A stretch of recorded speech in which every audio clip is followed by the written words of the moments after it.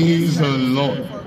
Amen. I was in New York City on last week, preaching out on Broadway, celebrate my wife's birthday. And then when she was in the hotel, I began to preach at nighttime all night. You know how preaching Warren is. Right in the areas where there was violence at.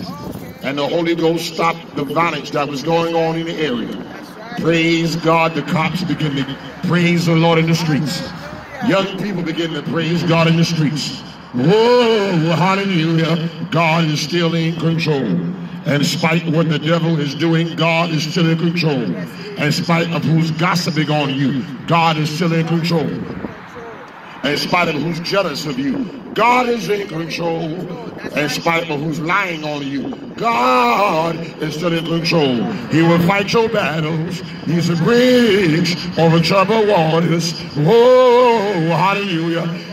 If you got the Holy Ghost, you don't have to worry. After the Holy Ghost has come upon you, you shall have power. Power to live right. Power to stay off drugs. Power to stay off crack. Power to tell depression to go back to hell in the name of Jesus. You can tell yourself, I'm too blessed to be stressed and too anointed to be disappointed. God bless you, man of God. I'm happy to see you this morning. I was in New York City on last week. Proud to be back here in New Jersey.